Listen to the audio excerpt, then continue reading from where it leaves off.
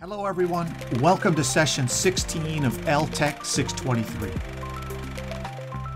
This short video is designed to wrap up the course and send everyone off in style. We'll do that by briefly recapping what we've covered this semester, revisiting the course learning objectives, and sharing a few ideas for possible next steps. So let's get started. So what have we accomplished this semester? Well, we started out by getting to know each other and reflecting on the role video has played in our own personal educations. Once we got up and rolling, we learned that video has a number of advantages that make it an effective medium for sharing information and ideas. We also acknowledged that while powerful, video is not a silver bullet when it comes to teaching and learning. As we prepared to create our own videos, we learned about the independent dimensions of video: production style, visual aesthetics, and production value.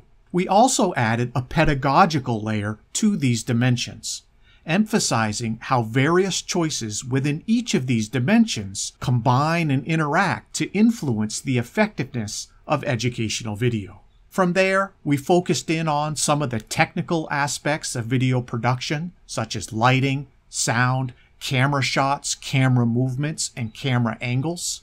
Ultimately, we embarked on a 4-week production process that moved us from pre-production to production to post-production and finally to reflection, where we viewed and critiqued our own original video productions. We went through this process 3 times, creating a chalk and talk video, a talking head video, and soon enough, a conversation video. And along the way, we learned about some new tools for working with video and audio, such as WeVideo, Audacity, and GoReact. In the final weeks of the semester, we zoomed out to examine several research studies investigating what does and does not matter when it comes to designing effective instructional videos. And of course, we ended by looking at examples of creative ways video is and has been used to support education. And that, my friends, is the semester in a nutshell. So what about our learning objectives? Let's take a minute to review those objectives so we can contemplate how well we did in terms of meeting them. Our first learning objective was to understand, analyze, and evaluate how people learn with, from, and through video. Our second learning objective was to analyze, evaluate, and apply the dimensions of educational video, including production style, visual aesthetics, and production value. And our third objective was to create original digital videos for instructional purposes by applying an intentional design process. Looking back, I hope you feel the course content and activities aligned with and helped us meet these objectives.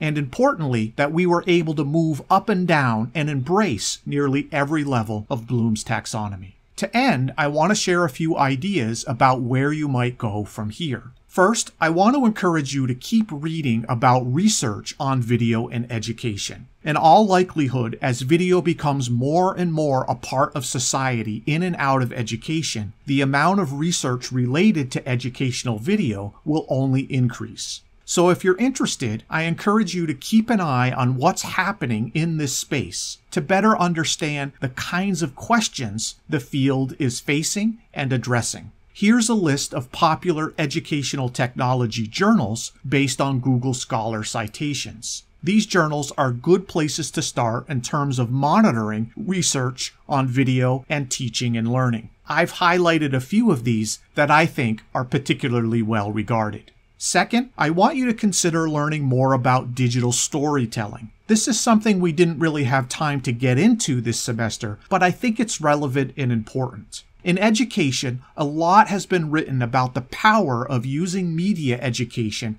to help people of all ages and backgrounds develop their critical thinking, communication, and literacy skills through digital storytelling. For example, you might want to check out this book by Stephen Goodman, the executive director of the Educational Video Center. This is an inspiring read about the transformative power of helping everyday people become content creators.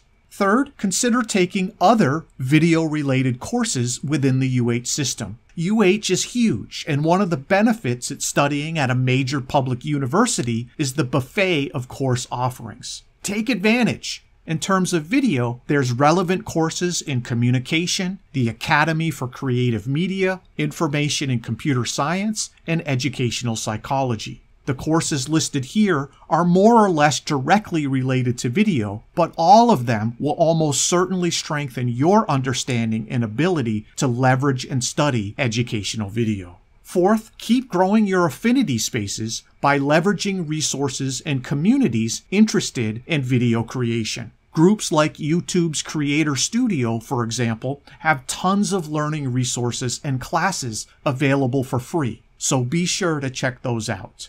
Finally, keep an eye on developments in video technology. This is an area that is advancing quickly, and there are some exciting new technologies on the horizon. One example is 360-degree video, which raises some interesting questions about the potential applications of video for teaching and learning. Of course, each of these new developments will need to be researched in terms of how it enhances or hinders learning. So with each new development comes lots of potential research topics. So there you have it, 5 different ways you might think about continuing your journey with educational video. All right, everyone, we're out of time for the semester. Thank you for your hard work and enthusiasm. I enjoyed working with all of you as we explored the fascinating and interdisciplinary area of digital video design. Mahalo, everyone, and have a great summer.